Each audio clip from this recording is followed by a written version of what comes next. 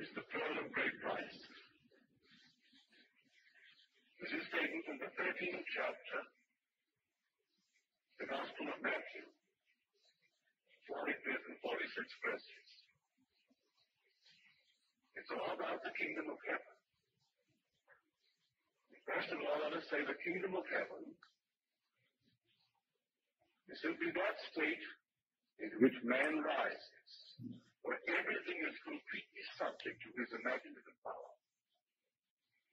He is destined to be an heir, one with his power from his God, where everything is put under his power. And there is a quote from this 13th of Matthew. The kingdom of heaven is like a merchant in search of fine pearls, who, finding one pearl of great value, went and sold all that he had and bought it. It is my hope I can bring you to that pearl tonight. You may not value it to the point where you're willing to sell all that you have to buy it. But I will tell you of this pearl. Very few are willing to sell all and buy the pearl. But let me now quote from another passage of the Gospels, the 11th chapter of the book of Luke, the 20th verse to the 23rd. When a strong man, fully armed, guards his own palace, his goods are in peace.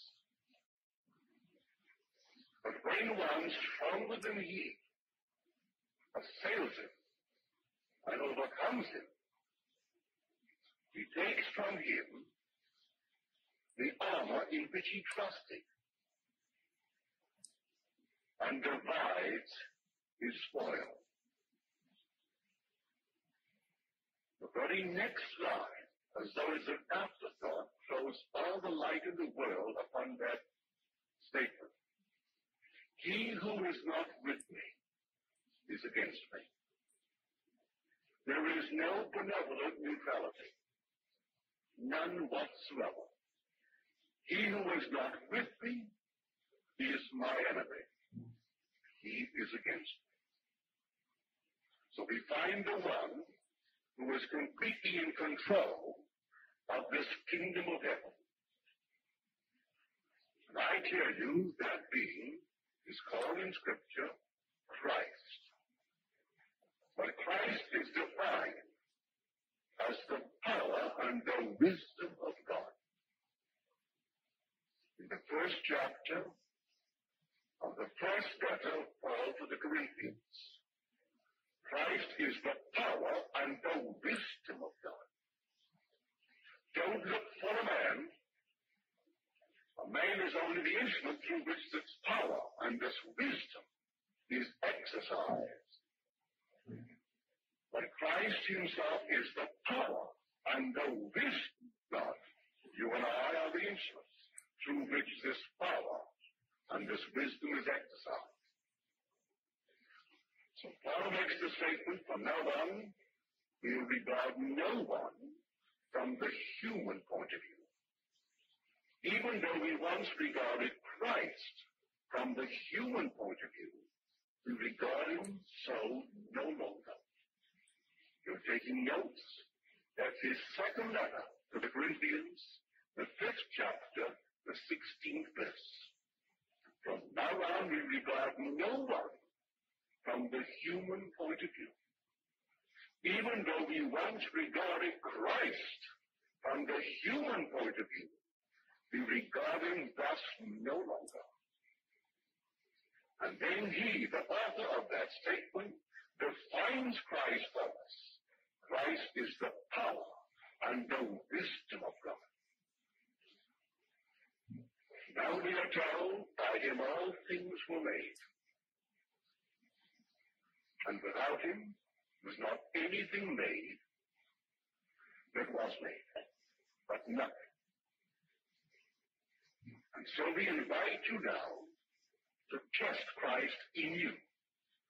Again from the letters of Paul, the 13th chapter, the 5th verse. In fact, read it through to the 7th verse. I'll quote you the 5th. Examine yourselves to see whether you are holding to the faith. Test yourselves. Do you not realize that Jesus Christ is in you? Unless, of course, you fail to meet the test. I hope you will discover that we have not failed. And then he gives us a warning. For now he's speaking only of power. Power and wisdom personified in the form of one called Christ, Jesus. And now he warns us. I hope, and I pray to God, that you do not use it in the wrong way. Even if you think, he's implying now, that I have not used it to the full of my knowledge, I rather that you hear and feel that I have made a mistake or I have failed and that you use it evilly. In time, stating quite openly, you can misuse power. Everyone in the world is using this only power, but they don't know it. So he's trying to bring us to the knowledge of this power and the wise use of it. It's called, as we first quoted it, it's called the pearl of great price. So great is this pearl, so valuable, it takes everything that you own to buy it. Now, you don't go and liquidate your stocks and bonds. You don't sell your homes. You don't sell anything in the world. But it takes everything that you now believe in, other than it, to pay for it. You believe in astrology? You've got to sell it. You believe in numerology? In teacup leaves? In numerology, all these things? No matter what you believe in as a power to control you, you've got to sell it. It takes the belief, all these beliefs, and you've got to sell them. No one's going to buy them from you. But you give them up as valueless. Therefore, there's no price attached, no value whatsoever. But you can hold on to one thing you now believe in as a power that controls your life, and still hope to buy the pearl of great price. Everything you now believe in, whether it be even the drugs that you take, even the things, the diets, if you're a vegetarian, you think that's the way to God. If you're a meat eater, you think that's the way to God. If you are a non-smoker, non-drinker, that's the way to God. Or if you are a smoker and a drinker, and that's the way to God. There is no way to God but Christ. I am the way. There is no other way. Way to what? To everything in this world, but especially to the Father. No one comes unto the Father but by me. But here he defines it that he is the only way in the world to everything in this world that you and I seek. And it takes everything that we own as to beliefs that we think are powers to guide our life to pay for that pearl of great price. If you think for one moment you can hold on to one little thing, in the event this doesn't work, you can't buy the pearl. And so when I buy the pearl, I go all out and live by it. And there is no other being in the world, just this pearl. And I live by it. And this pearl is your own wonderful human imagination. That's Christ. Now I see her in the audience tonight. Last Friday night, this sweet lady told me the story.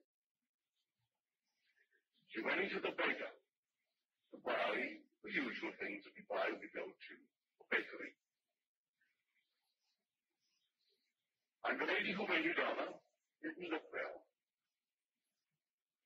And she, without asking the reasons for her present appearance, in her own mind's eye, when she got home, she talked to her as though she stood before her physically. She didn't sit down, she didn't relax, didn't go into a trance. This brought her before her mind's eye and heard her say that she felt so well. And she complimented her on the way she looked so well. And this was a communion between two souls, how she looked so well. And she believed in the reality of her imaginal act. 1 week later, she goes back into the same bakery. And here is this lady, same lady, but radiant. So radiant, it prompted a response from this one. And she said, "But you look so well. What has happened?" Well, she said, "This past week I inherited some money. I paid all of my bills. I paid everything that I owed in this world. And so I have no debts, and I have money." Now, this lady is totally unaware of the gift she received from the lady who was present at high. Totally unaware of it. Now, listen to these words and try to put any other interpretation upon them in the world, and then tell me if you can. This is from the 25th chapter of the book of Matthew. "Inasmuch as you did it to one of the least of these, my brethren, you did it unto me." You don't need the consent of any being in this world to hear good news for them. You don't have to say, "You want me to hear it? You want praise?" If you ask them in advance, "Should I hear good news for you?" you're only asking. If you bet that it works, they'll praise you or in some way give you something. You don't ask anyone for their permission to hear good news. For inasmuch as you have heard it, as you have done it, to one of the least of these, my brethren, you did it unto me. And when you did not do it, you did not do it unto me. And so every moment of time there's the opportunity to do it unto Christ Jesus. Christ Jesus being your own wonderful human imagination. And to see man in need and not act in your own wonderful imagination as she did is to keep the wounds open. And to bear more and more stripes upon the body of Christ Jesus. For the only Christ Jesus is in you as your only wonderful human imagination. Christ in you is the hope of glory. Come, test yourself and see. What a wonderful invitation. Test yourself. I'm going to test myself. Well, this is how you test yourself. I tell you that if you imagine, as this lady did, that someone stands before you in bodily form, though it cannot be seen with your mortal eye, but actually you imagine they are standing before you, and you carry on the conversation with them from the premise of your fulfilled desire for them. And then you feel them as you would feel them without solidly present. And you believe in the reality of that imaginal act. It's done. And how it happens, you need not be concerned. It has its own manner of externalizing itself within their world. All you need to do is do it. As told us in the first chapter of the book of James. When he said, receive with meekness the implanted word. The word is called Christ Jesus, the power and the wisdom of God. But be ye doers of the word, and not merely hearers, deceiving yourselves. So when he tells you to be the doer of the world thinks it means to go out and make some physical effort. No. James is not telling me to substitute works for faith. Works are the evidence as to whether the faith that I profess alive or dead. Is it alive? If it is alive, I will act upon it. If it's not alive, well then, I will act upon it. I haven't yet bought the pearl of great price. When I buy the pearl of great price, there is no other pearl like it. I sell all in this world to buy it. I sell all beliefs in powers other than my own wonderful human imagination. And everyone, because he has imagination, and everyone can imagine, and everyone can believe in the reality of his imaginative act, he is free. It sets a man free. So we are told, if you believe my word, and abide in my word, then you know the truth. And the truth will set you free. Well, how does he define the truth? That I am the truth. He said, if you know my word, you know the truth. And I am the truth. If you abide in this, then you'll be set free. It means that if I simply imagine that I am the man that I would love to be, that's all that I need you, but just try it. Imagine that you are already the man that you would like to be, the woman you would like to be. Your friends are total strangers are as you would like them to be. Just imagine it. Try it. Test yourself and see. As you test yourself, and it happens, well then, can you turn back to the belief in any power outside of Christ Jesus? It's finding who he is. And I tell you, Christ Jesus is your own wonderful human imagination. Christ in you must resurrect. And so you start to exercise. Believing in him.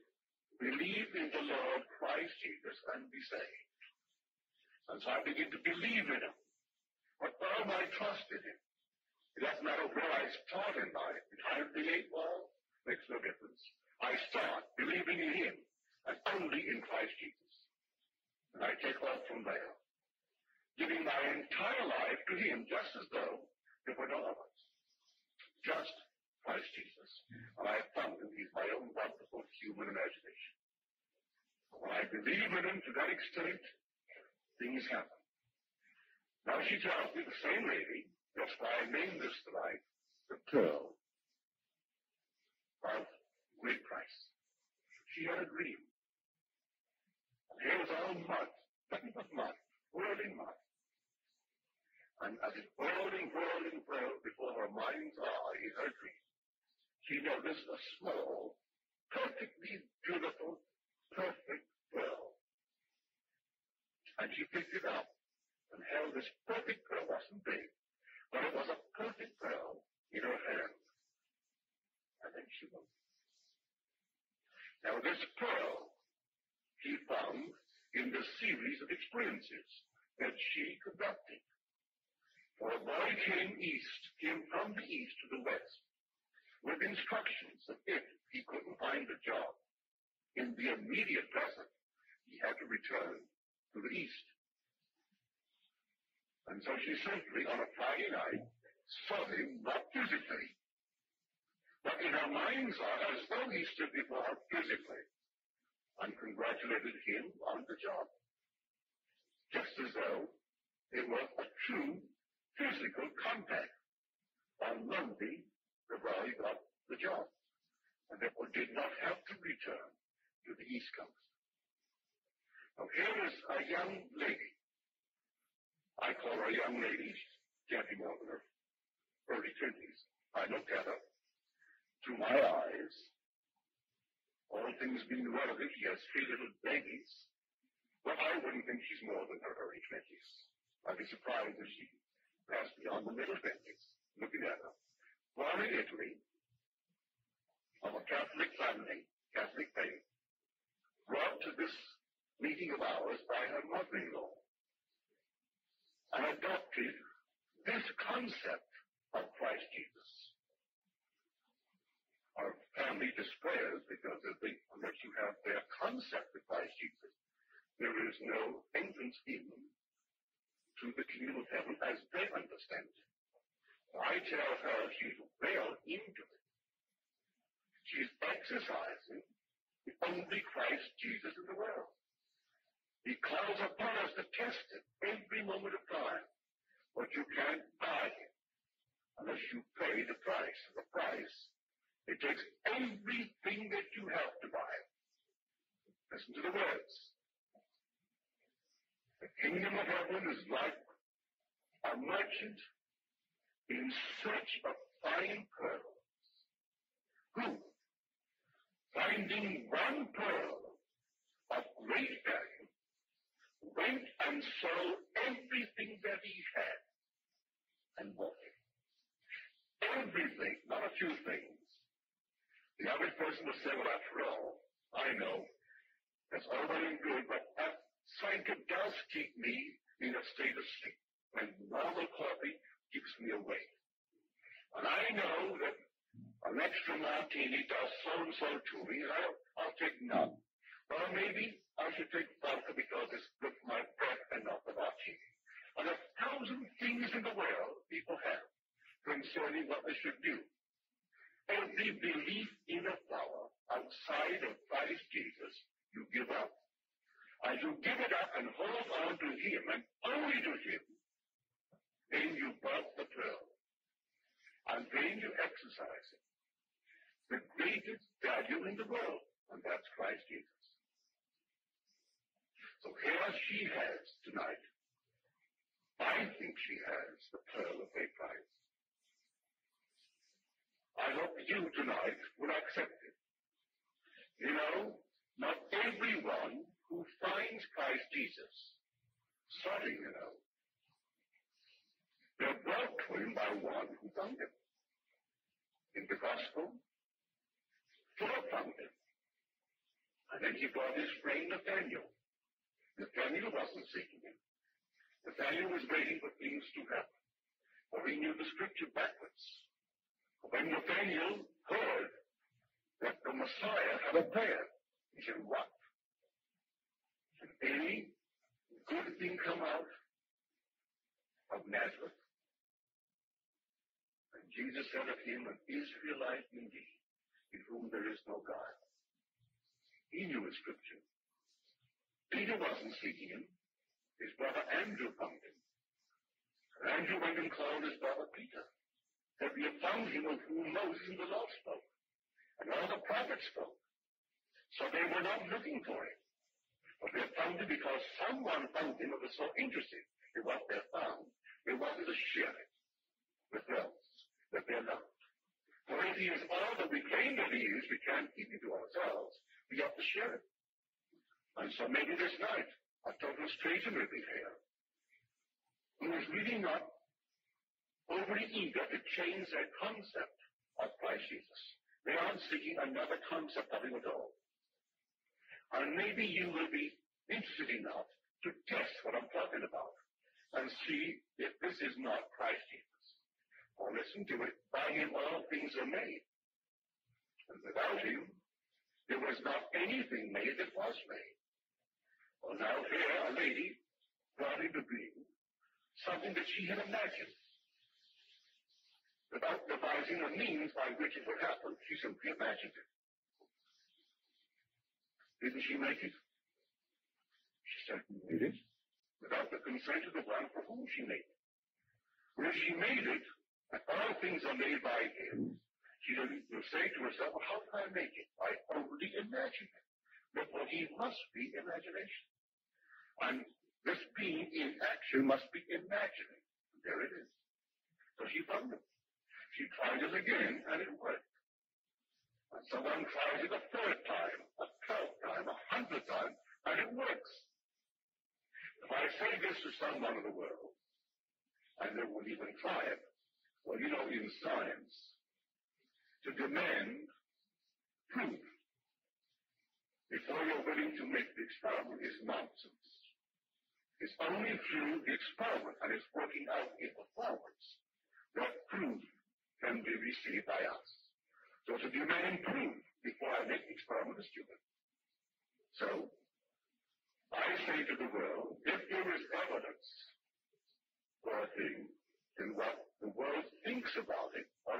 wishes for it is nothing to the point. Makes no difference whatsoever what the world thinks about this, if I can prove it in performance. So I say to you, take a friend who is now unemployed, and bring him before your mind's eye as the lady did, and see him now gainfully employed.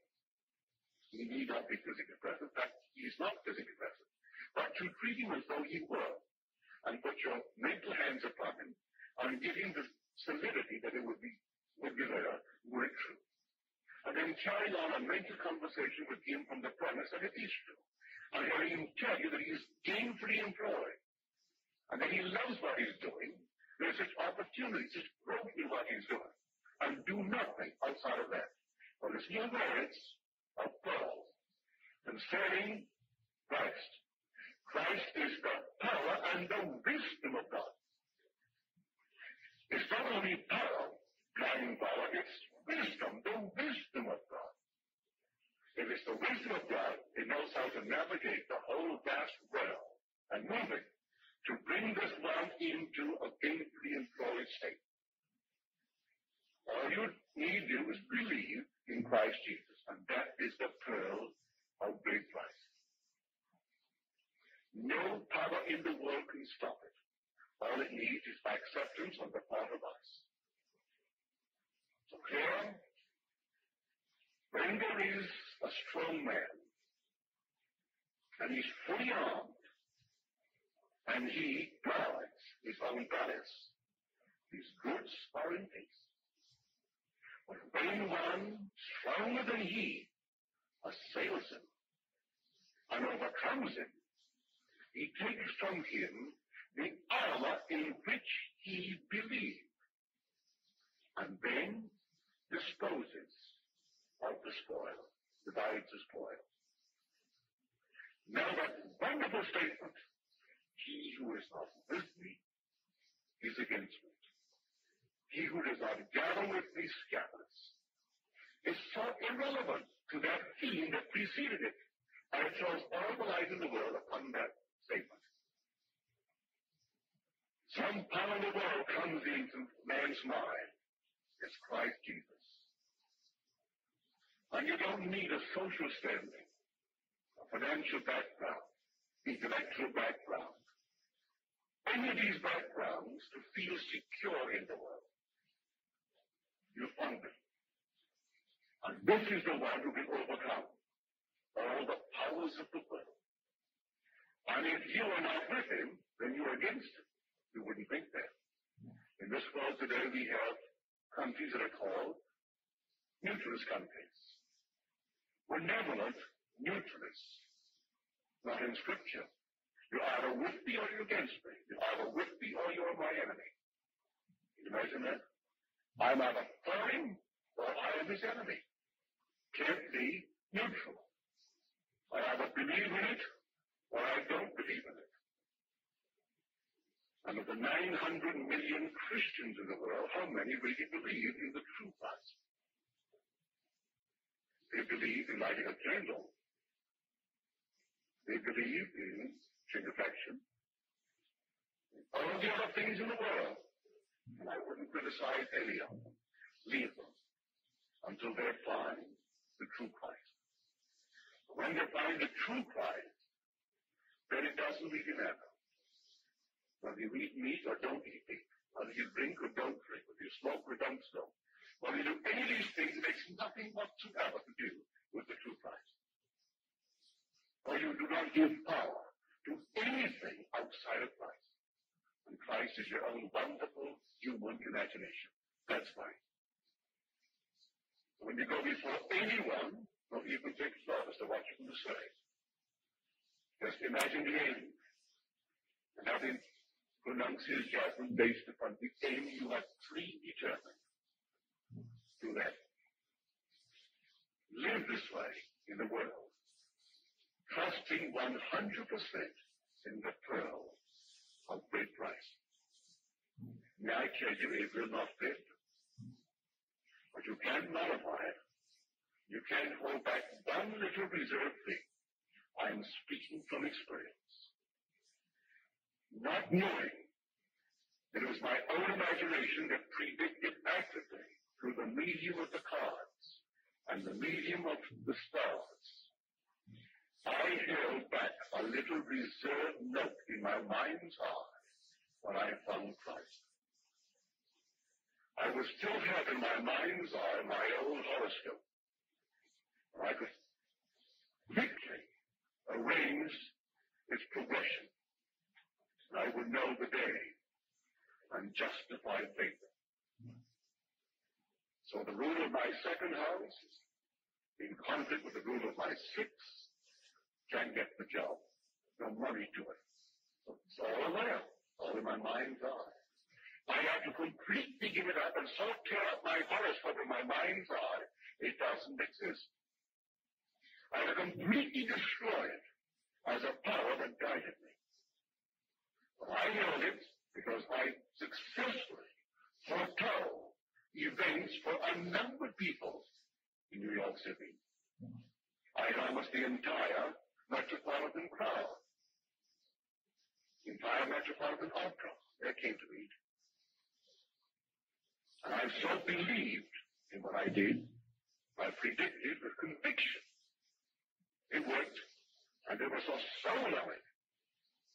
And then I had to have an experience one day to show me it was only my own intense belief in these little symbols that made them work. When I came into my friend's home, and I taught her how to read charts, how to set them up. Her name was Carpenter, Norma Carpenter, and I taught her. And then, having retired from a teaching profession in Scranton, Pennsylvania, she had a small pension from the railroad where her husband worked, plus a small pension from her former job. And so she eked out a living, but now she could make it in a nice way by telling and reading charts. And I taught her how to do it. When I came to her place one day, she lived in a hotel. Norma was in tears. I said, "What's wrong, Norma?" Well, she said, "A man called me up. He was recommended by a friend of mine. And he was very eager to see me right away in this fantastic deal. So over the phone before he arrived, he gave me his birthday, his hour, everything about it. And so I erected the chart. And when he came, I told him I'm so convinced of this good fortune falling his way today that I can close the book on it. He said to me, "Mrs. Carpenter, if you're telling me the truth, I will give you $100. And she said so confidently, "Well, give it to me now. Because it has to work today." And she gave me all the reasons that I knew I taught them to her. How did it have to work today? Because of this transitive moon over these certain aspects of the job. He said, "No, if it works, you would get it today. I'd love to give it to you now." I said, "What's wrong with that?" Well, she said, I made up this chart from a bound volume of ephemerides. I was sitting at the open window, it's hot, and so I turned away. I was diverted, and when I went back, I didn't realize the wind had blown over the pages. And I erected a chart of a man who was born 10 years before this man wasn't even born. I progressed my chart from this horoscope, made up 10 years before the birth of this man. I said, "Mama, did you believe it when you spoke to him?" She said, "Certainly I did." I said, "Forget it. Just completely forget it. It's done." I was in her room, her suite of rooms that night, around 8, when a Western Union boy came upstairs and delivered a check, a Western Union check for $100. And the chart was drawn of a man who wasn't born. He was born 10 years after this chart of a man. But Norma cannot sell that because she feels they all believed in me. She cannot buy the pearl of great price. Because she feels her only security is to get her little small check from the railroad in Pennsylvania and a small check from the schoolhouse in Scranton, Pennsylvania, and eke it out with this, so she cannot give up and buy the pearl. You've got to give up every belief in this world, in a power outside of Christ to buy Christ. There is nothing but Jesus Christ. You either believe in him or you don't believe in him. And any little reservation for a rainy day, it'll rain. So you hold back the belief in stars. But I'm confessing, having done it so successfully over the years, I still carry in my mental furniture my chart. And so you can always justify failure. And as Blake said, self-justification is the voice of hell. I didn't know it. In hell, everyone is justifying himself. But what he does, if it's a pleasure, he justifies it. Gives you all the reasons in the world. But hell is not a place outside of earth, it's right here. So we are in the hell justifying failure. I couldn't do it because look at my Venus. And then as soon as Venus gets beyond the point where it interferes with me, but I felt it Mercury. And so there I go. And when in spite of Venus and Mercury something happens, oh, why didn't I see this? Well, it was all alone. And then goes back and reflects, and then again justifies. No. He went and sold all that he had and bought it. All that he had, not a few things. You can't just buy it with a few of the things that you will dispose of. Yet you can use it. Use it wisely and successfully.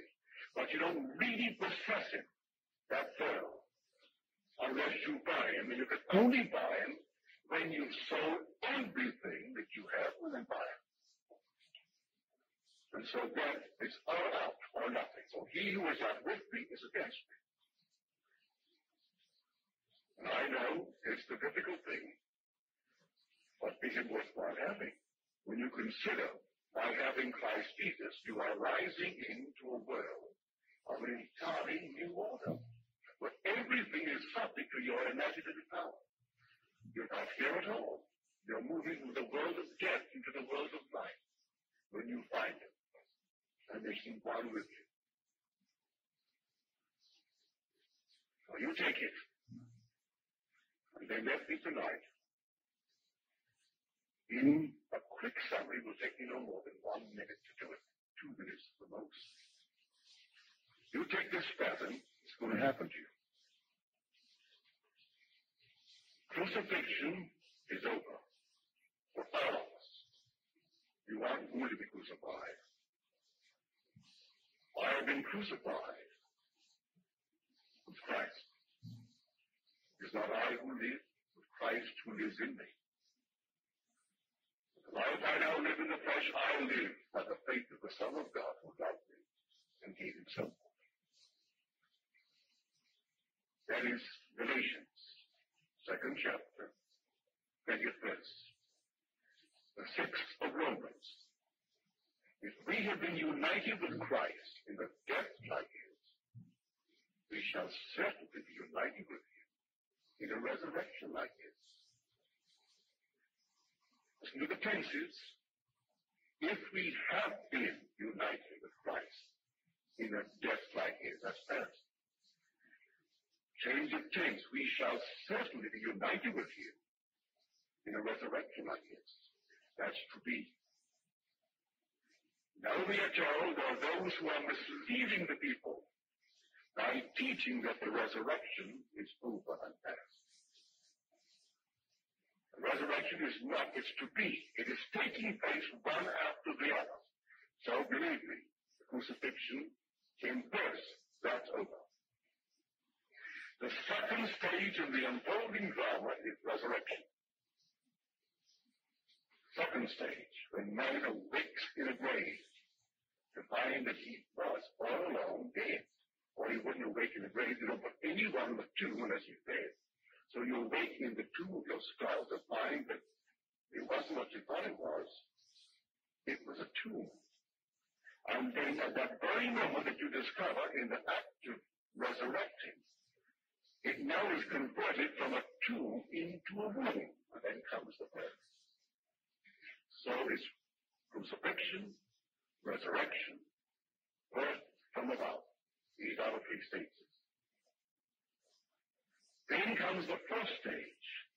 The first stage is when the title of titles is conferred upon the one who is born from above, or conferred upon the risen Christ in the experience of man, is the divine title, Father. And no one can utter the word Father but the Son. And so the Son, God's only begotten Son, calls you Father. And then the title is conferred upon you, and your Father. One with God, because he is God's Son, and he calls you Father, and you know it. And then comes the next stage, the final stage, when the temple and its wonderful curtain that separated man from God is torn from top to bottom. So that now you have direct access to the being that you were and are, the being that is God. No intermediary between yourself and God. Go straight to the being that you really are, which being is God. So these are the five perfect stages. And all the others told about him will happen in their own wonderful way, regardless of the order in which they happen. But this series that I just gave it you, this is the sequence. You're already crucified, and all will be eventually individually resurrected. And then after the resurrection will come a spiritual birth, where he is brought into an entirely different sphere. And then on him is conferred in that sphere the divine title of Father. And it takes God's only Son to confer the title, for the Son comes and calls you Adonai, my Lord, my Father, in fulfillment of Scripture, in fulfillment of the 89 Psalms. And then comes the final one, when the curtain of the temple is torn from top to bottom. And everything is split, all the rocks are split, and all the earth quakes. And then you rise as you're told you must rise, in this form that cannot be described. It's called in the Scripture the Elohim, a celestial being.